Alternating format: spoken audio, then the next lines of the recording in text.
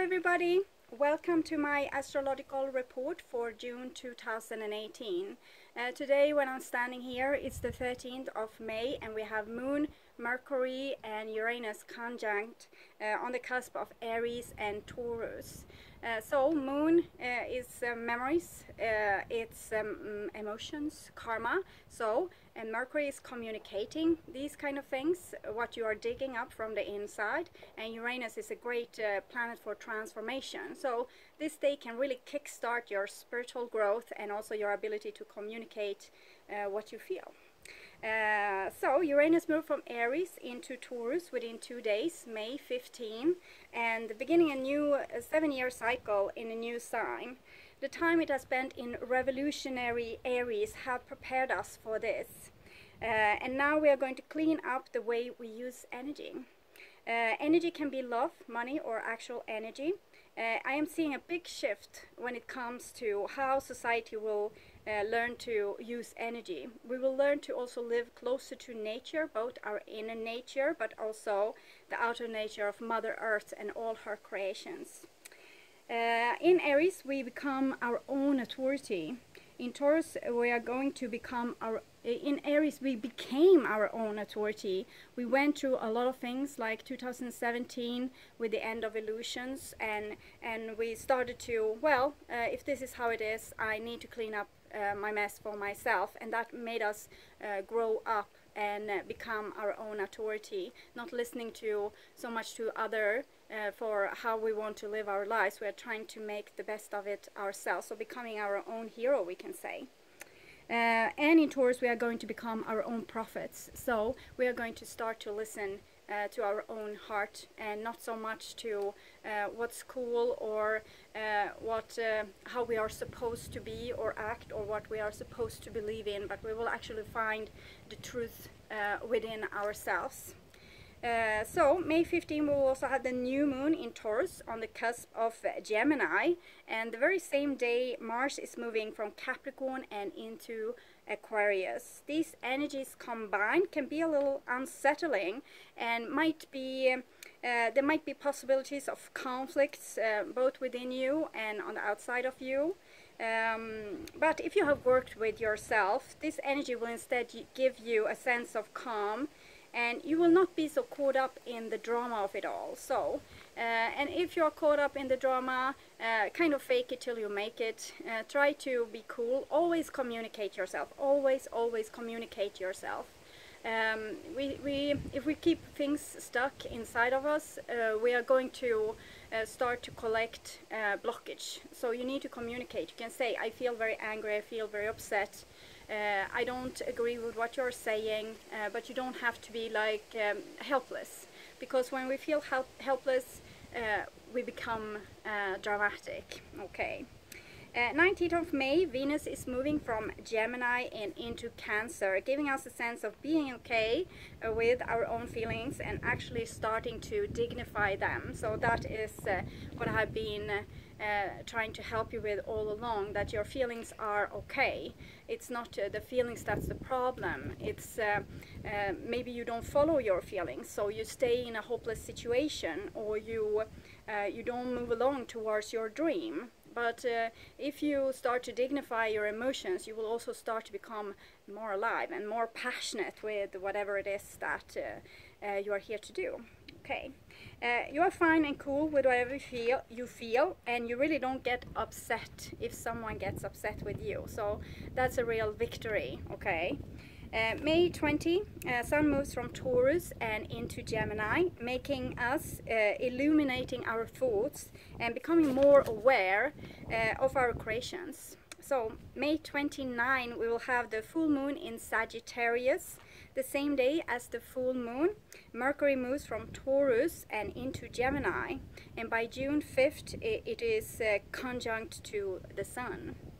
This was a lot about May 1st, but it's because I'm doing this reading in the mid-May, so I want the people that's watched now to know what's happening today. And now we will move into June. The first thing was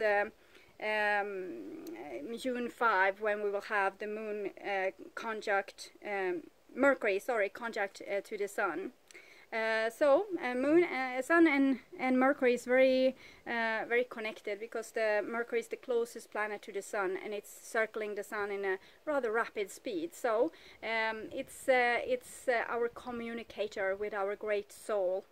So it's like the frequency of we can speak to our soul. The soul is of course the Sun. Okay.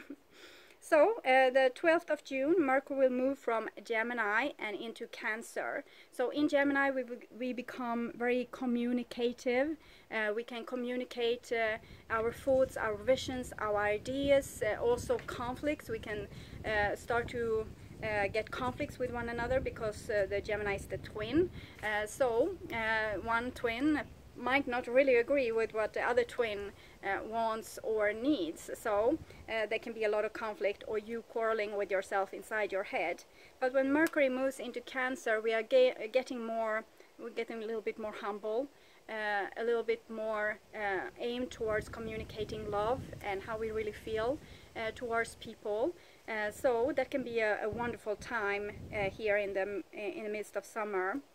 June 13, we will have the new moon in Gemini, as both the Sun and Moon is racing to catch up with Mercury on the night sky. So we are going to have the new moon and Mercury and Sun coming behind Mercury. Of course, they won't be able to win the race, because Mercury is moving the fastest. Okay, but new moon in Gemini, so that will make you.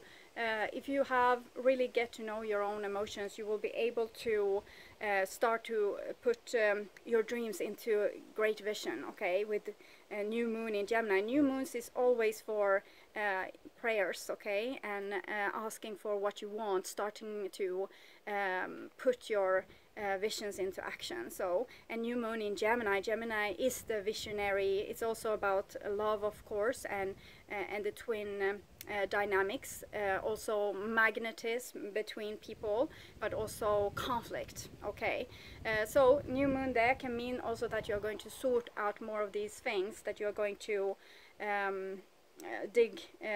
this is going to be what you are going to deal with for some time. Yes, and the 14th of June, Venus is moving from Cancer and into Leo. So Venus in Cancer is already very passionate, but it's soft, yielding passion, and it's about maybe more family oriented towards our children and our parents and between different family members. But with Venus moving into Leo, we might become more passionate and maybe want more adventures in our lives, so we can have a little bit more risky behavior when it comes to love, but also we will have much more fun. So 19th of June, Neptune will start station in Pisces to start moving retrograde. So Neptune moving, Neptune in Pisces, Neptune is at home in Pisces, and when it starts to move retrograde, it's going to dig even deeper into our emotions. Pisces is kind of the Jesus energy, with this transformative making all people into unconditionally loving creatures.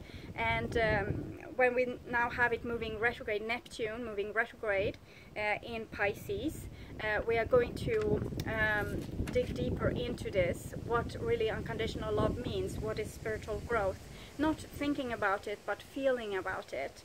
And maybe some of you will be called to go through the dark night of the soul. So that's an initiation phase that might start as a depression, or you feeling like there's no use, and that's the valley of death. So that's when you die before you die. So it can be hard, but embrace it, because it's here for you. It's here for you to remember who you are and where you came from and where you are going. So okay, the 21st of June, the Sun is moving from Gemini into Cancer, and we'll also have the midsummer solstice that day. So it's the day on the northern hemisphere when we have the longest day, like it's light. The light is with us for a longer time, and on the southern hemisphere it will be the darkest night of the year.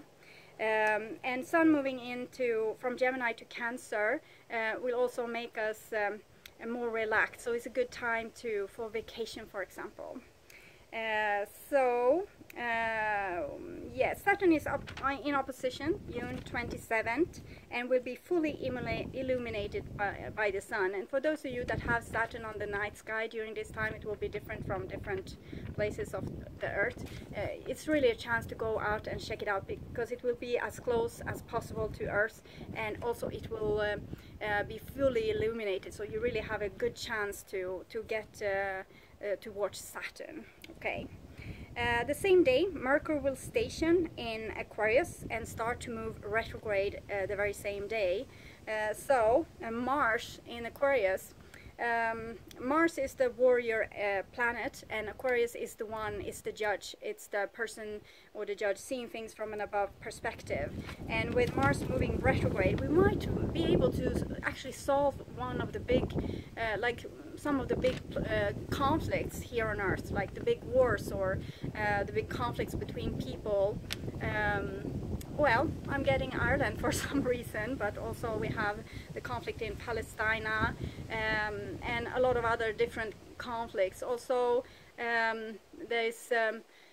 we have had like a rising of racism and people being very closed off with they don't want to meet their outside. They're making their other people into their great shadow. So that can be interesting, because neither Mars or Aquarius is about your shadow, but to solve this conflict you need to look at the shadow. You are irritated on people on the outside because you're irritated on your shadow on the inside. So if you're afraid of strangers, guess what? You have a stranger inside of you that you need to get to know. Okay. We will have the full moon in Capricorn June 28, joined there with retrograde doomsday planets as Saturn and Pluto. So Saturn and Pluto and full moon. Full moon is the time when things comes to, like the things you wished for in the new moon is coming to fruition. But now they're coming at fruition in Capricorn. That's about work. It's about performance. It's about organizing yourself so you will have something better in the future. But you have both Saturn and Pluto moving retrograde. So Saturn is the great teacher, and Pluto is death. So teacher means usually very challenging teachings. It's not this teaching when people are very nice to you. It's the teaching when you actually learn something, usually through tremendous stress. And with these planets moving retrograde, it's like now you really have a chance to solve really old problems, like karmic problems. So don't be afraid if they're coming up things that might be hard to face. Yes, okay. So Mercury is moving from Cancer to Leo in the 29th of June. That will make you able to put like big business deals into manifestation. Also maybe taking the next step in love relationships, because it's about communication. So and Leo is very passionate, and it's also very brave, so you can really you don't feel like the resistance anymore towards going towards your goal. Okay, and for the slow moving planets, we have Jupiter retrograde in Scorpio, Saturn and Pluto is retrograde in Capricorn, as I said, Neptune is retrograde in Pisces, and Uranus is moving direct in Taurus. So the biggest news for this report is of course the shift from of Uranus from Aries to Taurus, and many people are afraid of this because Uranus is very it's like it's almost like something that comes and peels things off, like a machine, or you know, it's just it might be very interesting when it goes into a new sign, because then it's totally new areas that's going to be affected, and many people are afraid of how it will become with our money and so on, but I think will be great. It might be a shift of money, like from the really rich to be spread more with people that is very creative or following their dreams. So start following your dreams. Okay, so I hope this will help you on your journey this summer, and I will start doing my tarot readings tomorrow, and so you can go and check out your astrological sign. Okay, bye bye.